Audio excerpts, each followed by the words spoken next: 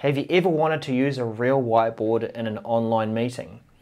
I've been in some meetings where people have turned that around, pointed it at the board, and it hasn't been a great experience up until now. With Microsoft Teams, we can now share content from our web cameras into an online meeting, and we're going to look at this using a whiteboard. So to begin with, I want to go over a few things that are going to give us the best experience, things to consider. First of all, your camera quality. You may not be able to change this because you are using a laptop and it's your integrated camera. Today you're going to see an initial pretty poor experience of an integrated camera in a Dell XPS laptop. It's using 720p, which is the minimum they recommend for bringing content into the meeting via a webcam. But we will show you another example of a web camera. This is a C92, Logitech C922, and this could be a camera that you might place within meeting rooms where you intend to allow people to use this feature and get the best experience.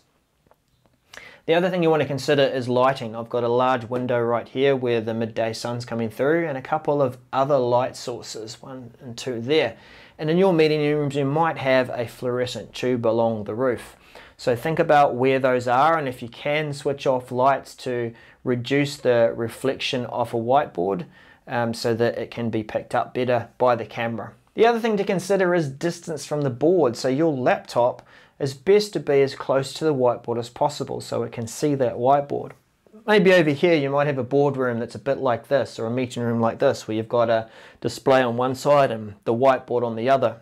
You want to probably put your laptop up near the head of the table and angle it so that you can see the whole whiteboard within frame. And pen color, I recommend using a black pen.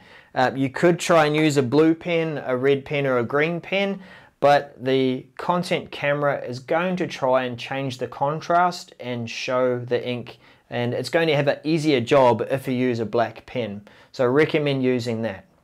And lastly, you can allow Teams to control your camera settings.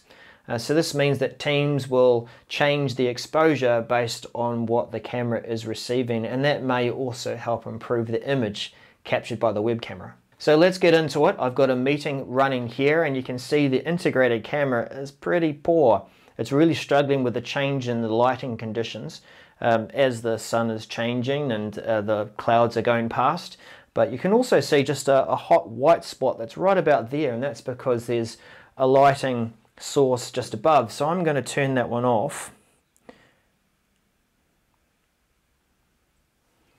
And already we're going to capture a better image. Let's start by sharing content. Sharing the content from the web camera is in the same place we share other content. Click on the share button, go down to content from camera. And now we have 3 choices. We can share a whiteboard, we can share from a document scanner, or we can share a video feed. We can change these choices once we are sharing content and get a better image, but this is just to get you started. Choose the one that suits you. We'll choose whiteboard.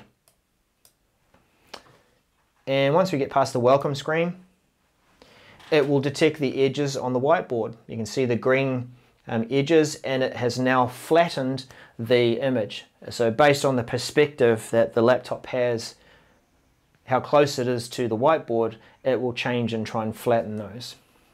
It's also given me a preview of what the ink might look like on the whiteboard and how it detects it. So we'll go through that. We could scan again if it's had trouble trying to find the edges of the whiteboard. So maybe if I was covering the whiteboard, then it might struggle, and it's going to just time out and just show the whole image for the whole frame.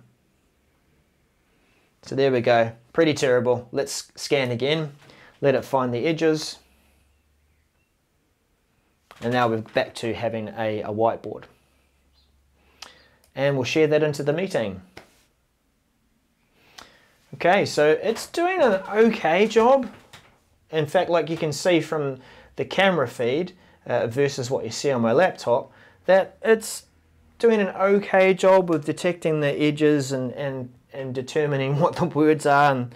And it struggles a bit with the thinner whiteboard marker that I'm using. and the blue feed. So while we're using the integrated web camera, there's a couple of things we can just experiment with. Down at the bottom here, we've got an option to choose whether or not we want to overlay the presenter. And that's what's happening. It's detecting that ink and it's applying it as a layer so that it can go over the top of me or on the overlay. And that's good for when I'm trying to write words which you can't see yet. And then when I turn back to speak to the camera, it's going to keep those words even if my arm is right there. So that's good, but it's really struggling with this using the quality of web camera in the laptop that I currently am using. So I can turn the overlay off and you can see that that's what it's working with in terms of quality. But I want to change the camera that I'm using to this Logitech C922.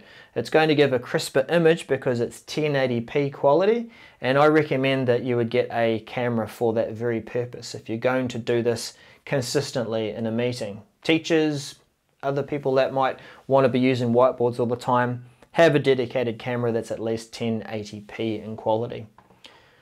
We'll stop sharing this and we'll go back in and choose the Logitech camera. Go back into Whiteboard, and up here in the top left hand corner we can choose the different cameras. I'll choose 922 and you can see already, let's just scan that again, that it's much sharper. So it's found the edges of the board and it's a far better quality image. We'll share that into the meeting, and definitely a much better image. So now I've got a bit more confidence that when I am making a point 1 and 2, that it's going to find that image and it's doing a far better job of overlaying that text over the top of me. So I hope I've made my point there about the difference in quality for integrated cameras. If we did want to change some other options while we're using the camera, maybe we want to change from whiteboard to document, what you'll find is that it's just changing the different options of whether the presenter is overlaid and the detection of edges as well. So the video feed is just going to give a straight, pure view of what the camera can see and not try and flatten out the image. You notice that it's turned off detect edges and it's also turned off the overlay of the presenter. So let's share that. And it's just a crisp image there of the whiteboard. But of course, with no overlay of the presenter, it means that if I'm facing away from the camera and writing and then I turn back, then you won't be able to see those words over the top of me. So it's a good feature to have, the overlay for presenter. And if we want to go back in and detect the edges, then we can turn that on as well. And now we've effectively, even though we have video chosen as the content choice, we've effectively got the same as choosing whiteboard, that it's got overlay and that it's also detected the edges. So I hope this has been useful to you to try and see it in action and some of the considerations around getting the best image. I do highly recommend getting a separate dedicated web camera for this purpose, so that you can allow people to have the best experience as you point the camera at the whiteboard and start to use that. And if you'd like to see more of this content as we look at the modern workplace, looking at hybrid work and how we might best work together, then do subscribe and give this video a like if you found it useful. We'll see you again soon. Bye for now.